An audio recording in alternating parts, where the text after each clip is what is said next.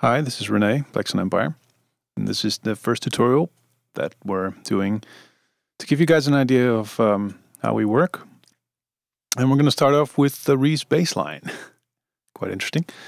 Now we're going to start off with the Surge. I don't know if you guys know this. This is not the most famous plugin like Massive. That probably is the most famous. But it's interesting. It's fairly simple. And to be honest, all of these kind of plugins are sort of similar. So you have your oscillators right here and settings for oscillators. You have your mixers right here and filter 1, filter 2 here, envelopes down there. And you got your modulation here with LFOs. You can control pretty much everything in the plugin with those. And here we have the routing, of course, and some stuff like polyphony control, and effects which we don't use. So let's start off with, that's what it normally does, just a simple saw waveform. And we're going to use that one. We're just going to click retrigger, so we make sure that it starts at that point every time we play it. And we're going to give it some unison, just to fatten it up a little bit. So that's more voices. And the second oscillator is going to do pretty much the same thing. Saw waveform, retrigger, but we're going to have it an octave down. Make sure it's on. All right, here we go.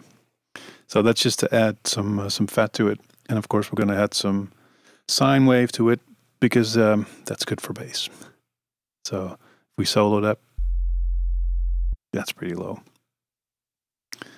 So that's the basic building block that we're going to use for this synth, for this bass. We're going to turn down the mixer a little bit, but we're going to crank up the wave shaper. So we're going to give it some decibels over here. Now that's more like it. So it's better to take it down before you crank it up because you get a better sound that way. If you keep everything in +10, then it's going to be horrible.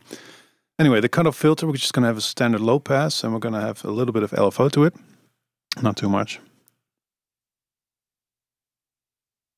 There we go. And we're going to make sure it starts at the top there and goes down and up again. We're going to set it. All right, then we're going to add some key tracking because we don't want it to do the same thing wherever we play it on the keyboard. So we want it to go faster if we go up on the keyboard and slower if we go down. So it's sort of to pretend that you're actually playing a sample, which is how the Reese started. So we're sort of pretending that we are doing that. See, just sounds like you sampled it. Okay, so right now it is a polyphonic sound.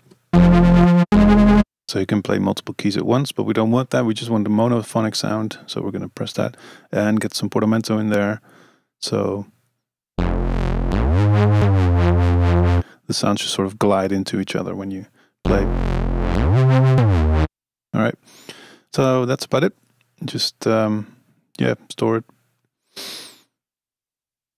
All right. Get rid of that. What we're going to do next is add some group channels, and we're going to add 3 of those. And that may seem like a lot, but this can be used throughout the track later on because it's sort of generic mix buses. What we're going to do is make a low bass and one for high and one main bass bus where they all come together. All right. Bring up the mixer. We don't want any sound coming out of the actual synths, and we're just going to use these groups and we're just going to send them there at full volume. So we have the bass low, we have bass high, and those are going into the final. We're going to add some limiting to that. All right, so we don't clip right there on the channel. And we're going to mute that low end of it now because we're going to focus on the high part. And we're going to make that first, but we're actually going to just keep the low end in there. And we're going to cut that off later. So bring up the guitar rig, good and old faithful, and get some compression, some distortion in there. And we're going to get rid of the cabinets because we're not trying to fool anyone into thinking that we're actually miking some stuff up. So already this should be pretty loud. Make sure it's stereo going in, because this is just going to be the high part of the re, so we can make it as stereo as we want. And we don't have to pretend that it's all monophonic bass, and this is just going to be wide. So what else are we going to put in there? Probably just some EQ.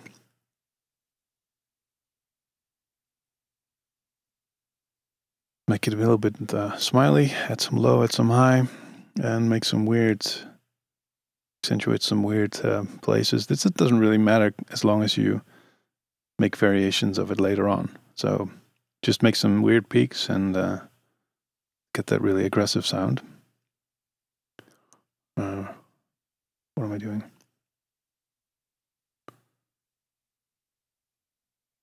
All right, now here's going to be the special thing, because we want to split the signal up, even though we're already splitting the signal up. But this is to have basic distortion in your channel A, and then have some different effects for channel B.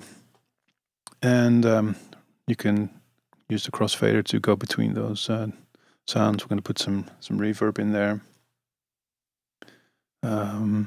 Maybe add another EQ. And that's going to have a different focus, different frequency that you accentuate in the other one. And we're going to add some flanger, or this one. You can do whatever you want basically, as long as you make sort of weirder sound than it is originally.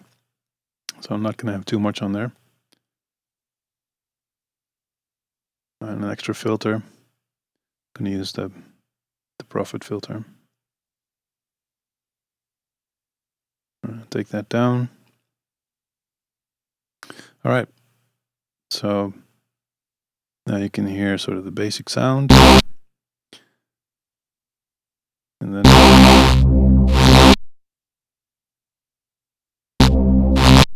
all right.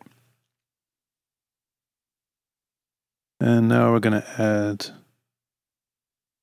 a way to control, to automate, because you can automate later on in Cubase, but we're going to make it slightly more interesting now, sort of more moving. We're going to add an LFO to it, and we're going to assign the LFO to the crossfader.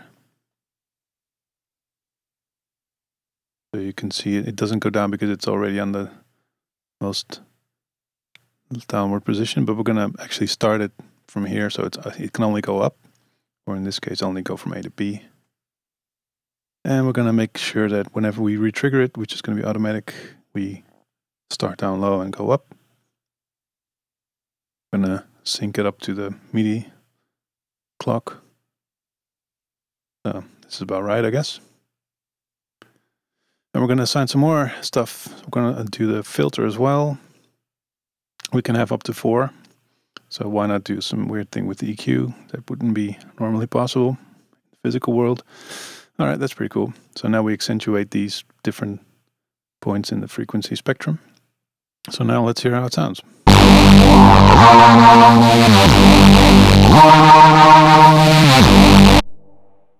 Pretty cool. Gonna add some more drive to it. Another favorite Native Instruments driver. I think that's free for registered users, but it sounds really good. Doesn't really. I'm just gonna boost it a little bit. Yeah, just to add a little more.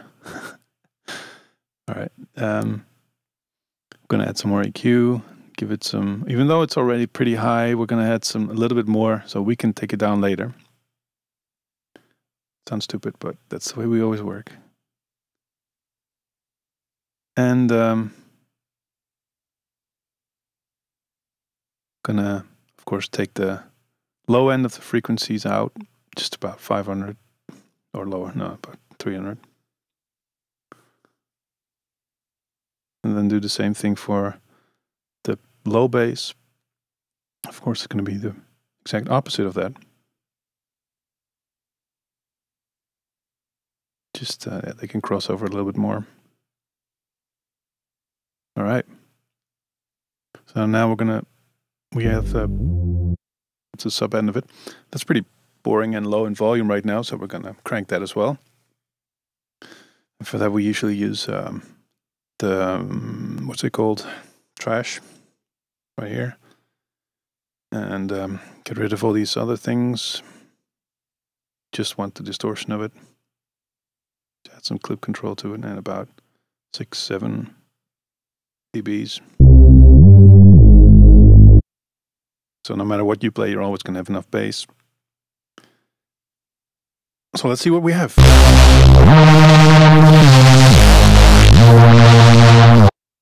All right.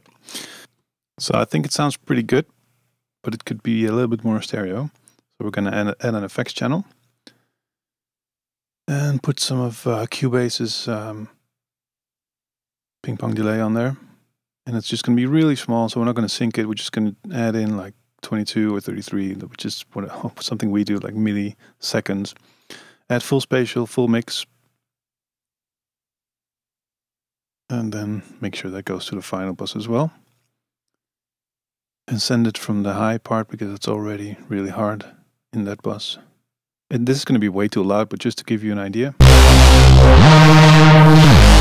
All right, that's loud.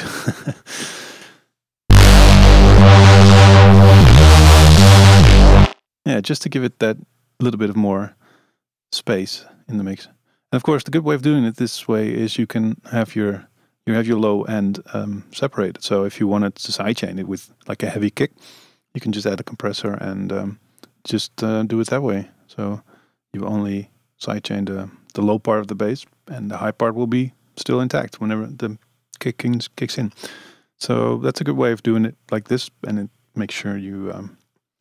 It's a good way to make sure that you can have a clean mix, even though it's pretty filthy.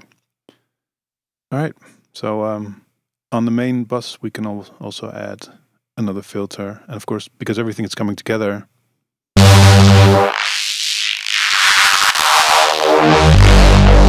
it will just sound like one channel.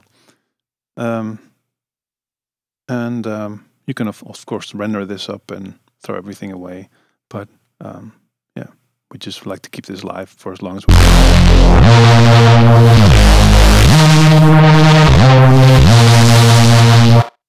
All right, that's pretty cool. What I want to do next is get rid of that one, because we already have the groups in place that sound really pretty good. We can just put in another instrument like the massive, and try to sort of recreate the kind of a little bit more high bass, mid-range, I guess, that we used to use on the Rat and stuff like that. For that, you're going to need just shorter notes, but the principle's the same. We just, yeah, I'm sure you're all familiar with this one, so I'm not going to explain this this instrument, but just make sure everything goes to the first filter before you complicate things. Put the envelope on the cutoff, and also make it responsive to where you play it on the keyboard, so it doesn't open up as much on the high end, which is what you want in this case. We're just gonna have two oscillators right here. Send it both to the first filter. And we're gonna put a little bit of unison on there. Make sure it's monophonic, and give it a little bit of glide. And we can also make sure that it's a little bit stereo, because it's not going to be the bass low, so it's going to be a little bit more stereo, a little bit more high. Still a bit long, so shorten that up a little bit. Of course, normally you can spend days doing this. I'm going to try to be a little bit quicker than that. It's still going.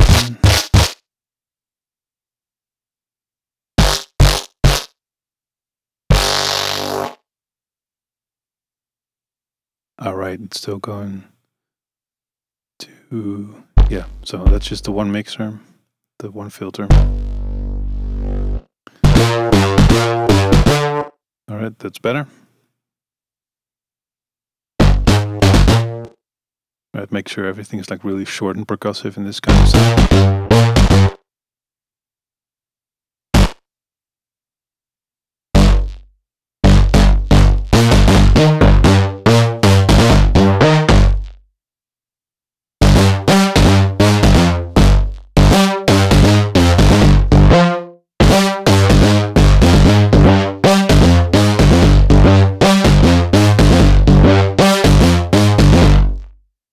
All right, that's kind of sound. Not the best riff ever, but you get the idea.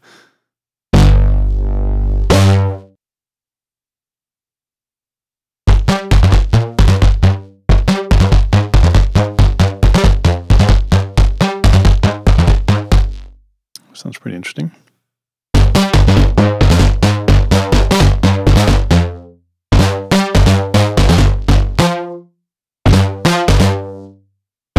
All right, as you can hear, my playing needs some quantizing, but we're not going to do that right now. This is it. Hope you enjoyed it. Thank you very much.